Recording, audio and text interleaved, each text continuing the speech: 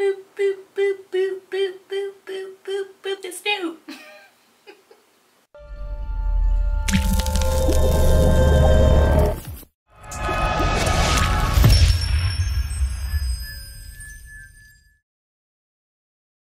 In today's video, you're gonna see me make this bad boy.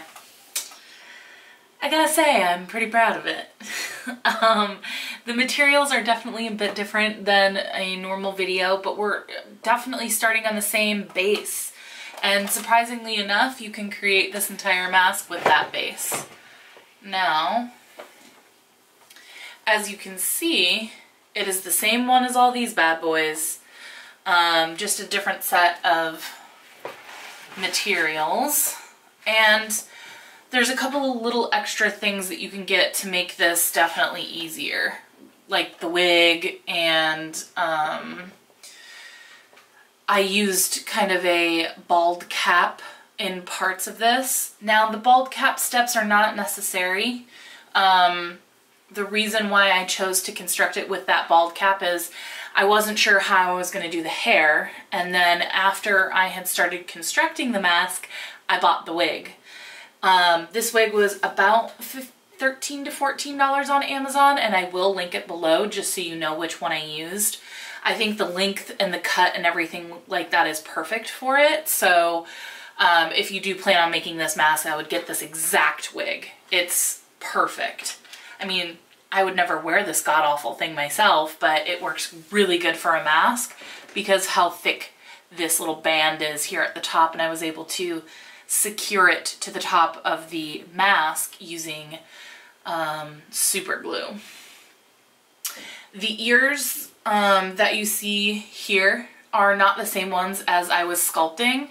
I actually had those ones sit for 24 hours and I was like, man, they're ugly. They're not the right shape. They're not the right size and everything. So I reconstructed these on the fly while I was working.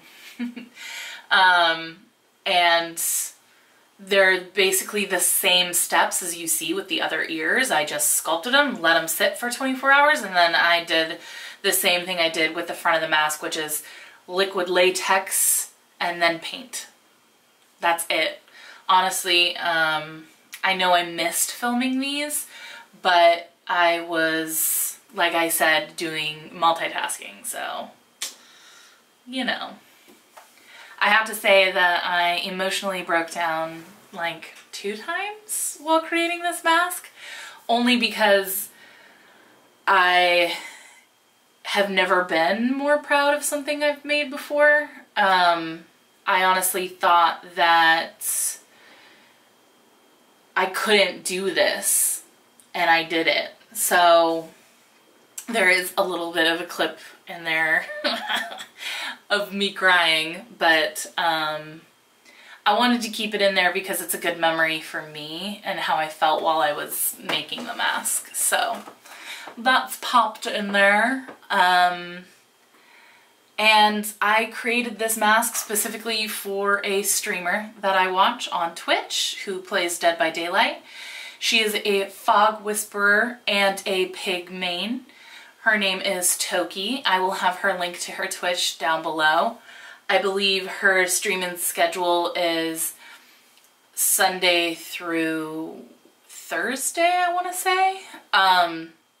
But yeah, she is such an amazing streamer and a fun atmosphere. And her and another streamer that I follow, Spooky Loops, I'm making him a huntress mask because he's a huntress main. And I was like, man, that would be fucking sick. I was gonna make him the bunny one, but let's keep this a secret. I'm probably gonna make him the one wicked horned huntress mask, but I haven't decided yet. So you'll have to tell me in the comments below if you want me to try to make that, because I will. The doctor is put on hold for a little bit. I am just not inspired right now with the doctor's mask. I did go through Dead by Daylight and look at all the skins for the other characters, and they just released a new mid-chapter release with a clown mask that I'm obsessed with. So I'm gonna actually try to create that one because I'm so excited. It's so fucking stunning. I have to give it a damn try, you know? But anyway, enough blabbering. If you want to see how I created this mask, then keep on watching. This part is totally optional and it doesn't really help you in any way except for keep your mask attached to the base of this like head thing, which I did find to be really helpful. So you can skip this part. It didn't end up needing to be necessary. I kept it in just in case anyone wanted to see how I did attach the bald cap to the mask itself. Masking tape. It sticks to latex really well, and it ended up working out to hold it onto the base, as you can see. Now, starting things off with this, I had to draw out the eye shape. As you can see on the mask here, her eye shape is kind of coming back, and it's more A-lined or female, or feline rather. So I had to create a new shape for the eyes, and the masking tape is there to help me enforce that new shape once I do cut out the excess area of the base mask itself. So use that to create your little guidelines, cut out the excess, and then go from there. You also want to flip the mask around and put tape on the underside so it's not sticky. And then I cut out a giant triangle underneath the nose part of the mask because the construction of this, you can breathe through the actual pig snout. If you did not create that ventilation hole, this mask would be really hot to wear, and you wouldn't be able to breathe very well because the only outlet that you would have is through the eyes. So keeping that slit open underneath the nose is going to be really helpful.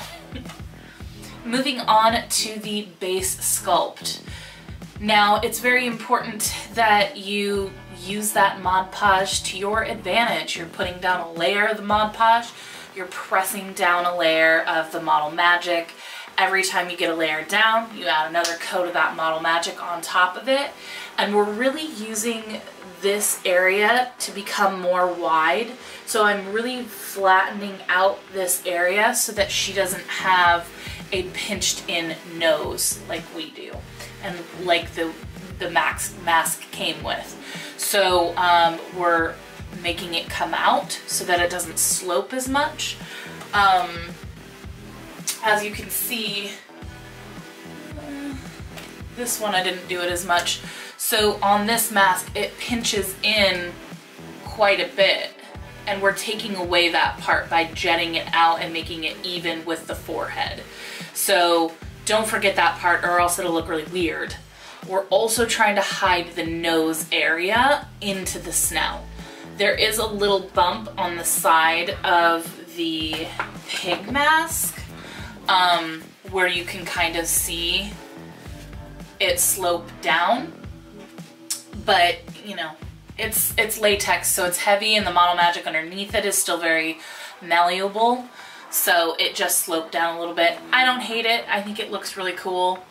You don't really notice it with everything else that's happening. I also had to pronounce the cheek area and make it almost level with the snout area of the nose. So that's what you see me doing here, is really building up this area so that it's more pronounced and more forward than more offset and back. We don't want really high cheekbones per se that are this way. We want them more this way. The base part of the snout, you really need to build up and get that area strong. As you can see here, I'm avoiding covering the part where I cut the nose hole because I really want you to be able to breathe through it. And then we're taking and we're creating this type of shape all the way around. Now, you could have just finished the other side of the mask before even starting the snout. It doesn't matter. I was hopping all over the place when I was creating this, so the one thing that I do recommend is once you get where you can see the blue is done, before adding, which you'll see in a minute, the yellow, I would say let it sit overnight, and that's what I did, and that's why I'm adding a whole new layer of the Mod Podge so that when I add the yellow, it sticks to itself and I can start sculpting. There was no method to the madness with the colors that were chosen here for the Model Magic. Honestly, I just opened a pack of yellow, opened a pack of blue. This sculpt altogether, you're probably gonna need 2 packages or 1.5 packs is what I think what I essentially used, because creating the ears and things like that. So you'll need quite a bit more Model Magic than you would on any of the other masks. I think Oni was the only other mask that used up an entire pack of Model Magic. I get the big ass tubes that come with like 5 packs inside of it, and if you're creating more than one mask, I recommend it. Now I'm anchoring a piece of the yellow underneath so that when I wrap the tubes along the snout that I had created, it's acting as an anchor and as a sticky part for the Model Magic. And then I'm just creating little snakes, and I'm going in circles and circles and circles. And the great thing about that is that a pig's snout has these little ridges on it, so that when you do go over it with the liquid latex, it doesn't need to be smoothed out because it's giving you those folds when you stipple on that liquid latex, which I thought was chef's fucking kiss. Chef's kiss! But yeah, I mean, a lot of this is visual, honestly. It's very easy, the snout part.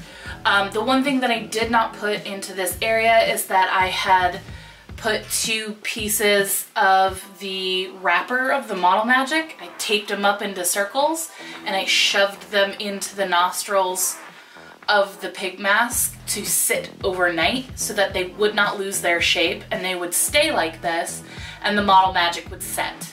I highly recommend doing that before going on to the next stages of adding the liquid latex, as you can see here. Pop those bad boys out and it's keeping its shape nicely. I did also wait to do the bottom jawline, and essentially all I'm doing is adding a chin strap and then jetting out the bottom of the mouth and attaching it. You don't need to go with any Model Magic at the chin area because this gives us a little bit of a deviation from where the Model Magic was blended down to give it more of a fat chin like a pig would have. And since this doesn't cover your neck, it's good to have that little subtle difference.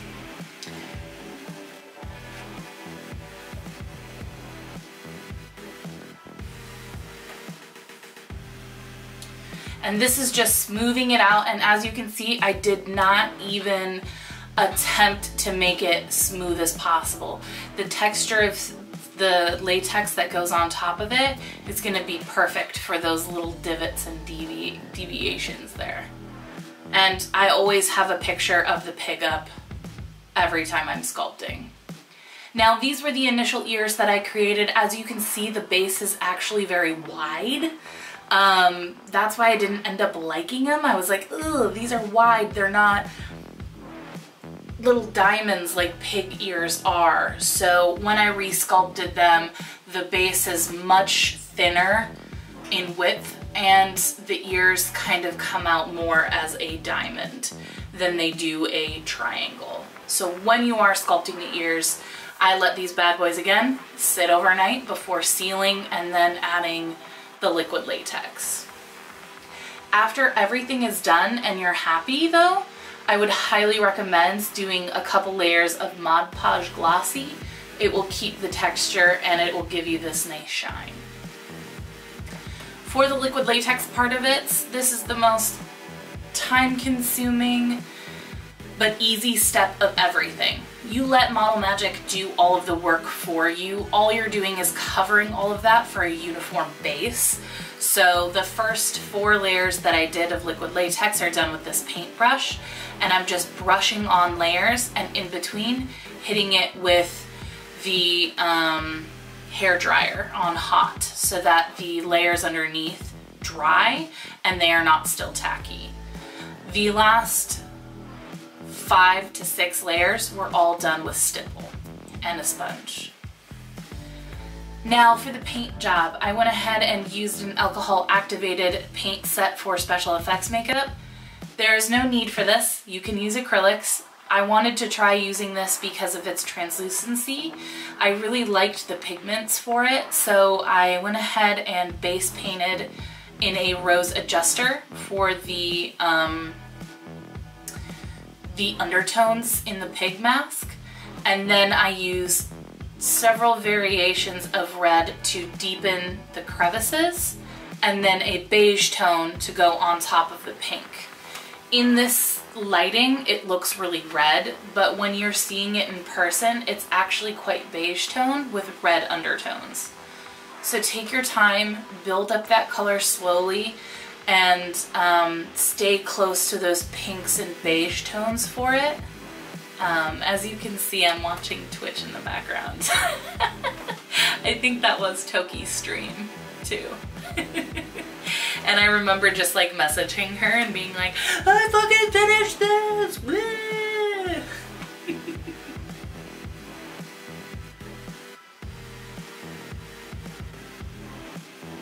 But yeah, paint away.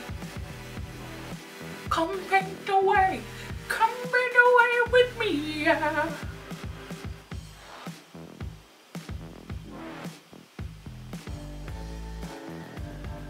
Oh, and I did use black as well.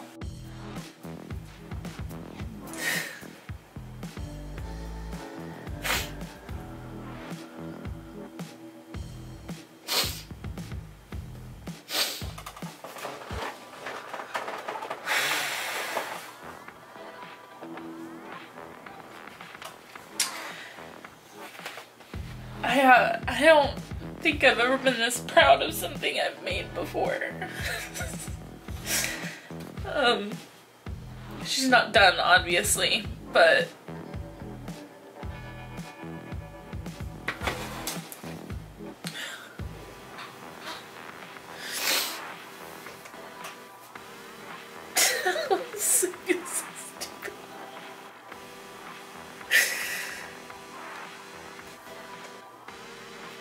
it just,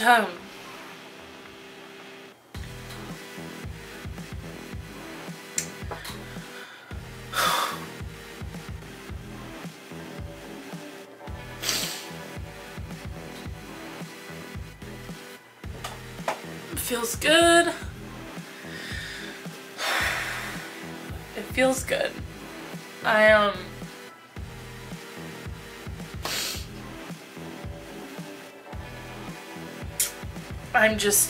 I'm so proud of this. And I can't wait to see it when it's done. So, this is not even done. I haven't done the ears. I haven't painted any of the detail work on it yet. I just am looking at it. I'm taking like a step back after getting the base paint done, and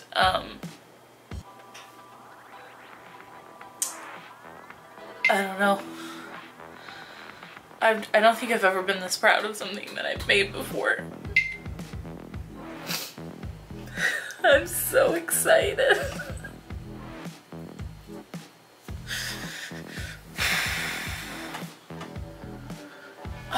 And I'm gonna be even more excited when I get to send this off to the owner, which I'll probably touch on in the intro or the outro. But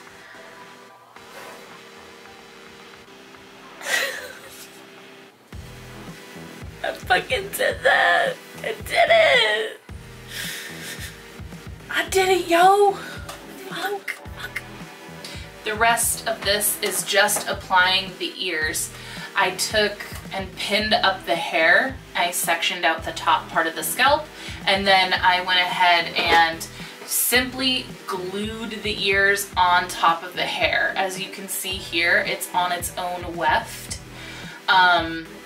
So they are movable. So when you run around and stuff, the ears do kind of flop. But then the hair is covering up everything. you know? And that's that on that. Super glue and a lot of hope.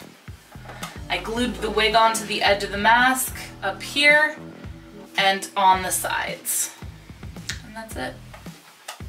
Thank you so much for watching, spooky friends.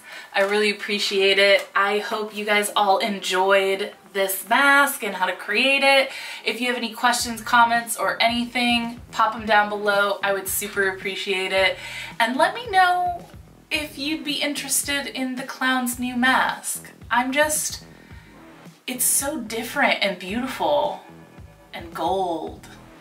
So I really want to create it. But let me know what you think in the comments down below. What should come next? Should the crazy huntress mask come next, or should the clown? I'm leaning towards clown. But anyway, thank you so much for watching. Don't forget to like, comment, and subscribe. And as usual, stay spooky, friends.